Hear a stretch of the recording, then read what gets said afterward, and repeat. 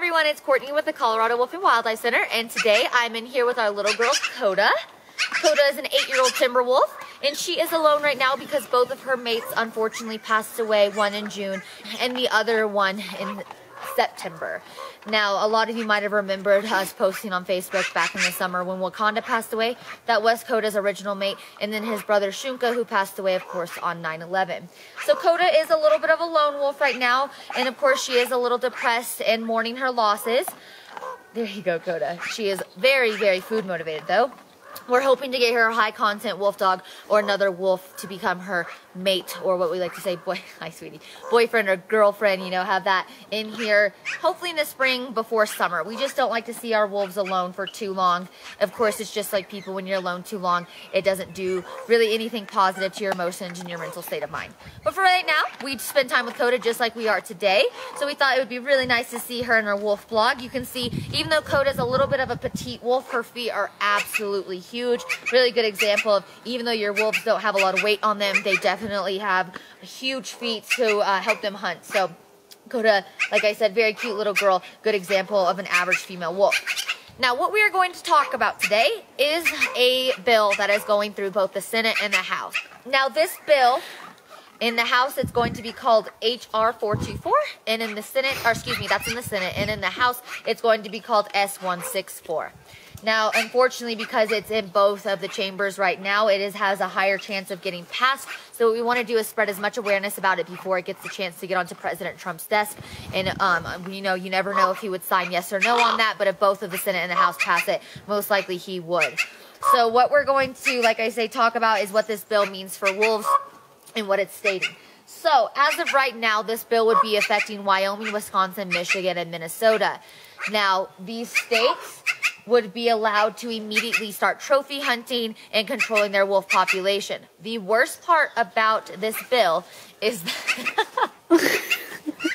the worst part about this bill is that once it is passed, you will not be able to have any judicial review on it. You will not be able to fight it in any way. No resident, once it's passed, will be able to say, we don't agree with this, we want it to change. And that's why it's really, really important that we're stopping this before it even gets further into the chambers.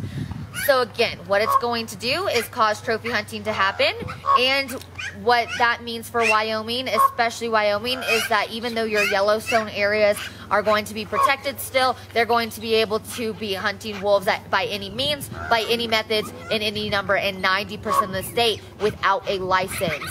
Now, when you near Yellowstone, that 10% is where you're going to have a license. So yes, potentially this could be harming your Yellowstone wolves and be causing them to get a decrease in number. Not only that, what it is also stating is that they'll only have to be maintaining 100 wolves and 10 breeding pairs. That is much, much less than the state of Wyoming has right now. Now, Wyoming has been criticized by U.S. Fish and Wildlife in the past that the way they're maintaining their wolf populations and having the shoot-on-site policy in 85% of their state, U.S. Fish and Wildlife criticized them and said that they were not being able to manage their wolves properly. However, in 2012, they did contradict themselves, and U.S. Fish and Wildlife did give the state of Wyoming back their sovereignty to deal with their wolves how they wanted to, and they were stripped of being federally protected. Now, again, Wyoming is a state that has Yellowstone in it, and they are very, very cruel to their wolves. And so what this bill again, HR 424 and Bill S164 is going to do is take away, there you go, the protection of the gray wolf in Minnesota, Wisconsin, and Michigan. This will be allowing unregulated killings of your wolf populations. So each state that has wolves, they do need to be maintaining a certain amount. This is going to allow what the Endangered Species Act says that they need to be having. It's going to allow them to go under that. This is a really critical time because due to them being unregulated and having people just be able to kill wolves as many as they can and not having necessarily a limit in some of these states, what you're going to have is the very, very strong possibility that our timber wolves or gray wolves are going to go extinct. This was happening before 1973 when the Endangered Species Act came out. We had less than 17 wolves in the United States. In 1974, because we had almost run these animals down to extinction, we put them on the Endangered Species Act thanks to Richard Nixon. Now, to say that they are going to get stripped of this, they definitely deserve this because you do not have healthy wolf populations in any of your states. Even states that claim that their wolf populations are too large, not with their historical range. They only have 5% of their historical range, and historically we've had hundreds of thousands of wolves being able to roam here. Now that's not necessarily realistic to have for our day and age, but it's definitely not healthy to keep only 100 wolves in a state that has one of our biggest national parks that we're extremely proud of. Now wolves, we've mentioned before, have definitely shaped the way Yellowstone looks. You can watch how wolves change rivers on YouTube, very small 4-minute video. So if you look at that and see what wolves are able to do for Yellowstone, that's in the state of Wyoming once again, and that's going to strip them. In Minnesota, Montana, and Michigan. You want that, Coda? Do you want that, Coda? There you go. Having unregulated killings, that's where most of your timber wolves are living as well, up in Idaho, Wyoming, and Montana, and then they're over on the Great Lakes area, Michigan, Wisconsin, and Minnesota. So being able to strip it away from them, most of our again, timber wolves are living in these areas, so stripping away protection, you are having a very, very unfortunately strong chance of having to only be able to come see these guys in captivity. That is not our goal here at the Colorado Wolf and Wildlife Center. Our goal is to see Coda, not Coda herself, but Coda's species out in the wild. Hi. Thank you, Coda. See, Coda agrees.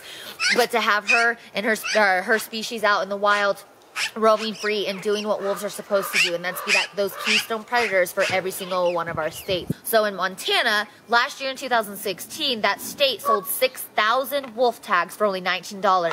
A lot of your big cats, your bears, and your wolf tags are much, much cheaper than your protein tags. So of course they sold very quickly, very fast. So again, 6,000 were sold. That state only has 625 wolves each person, so 6,000 people could kill 5 wolves.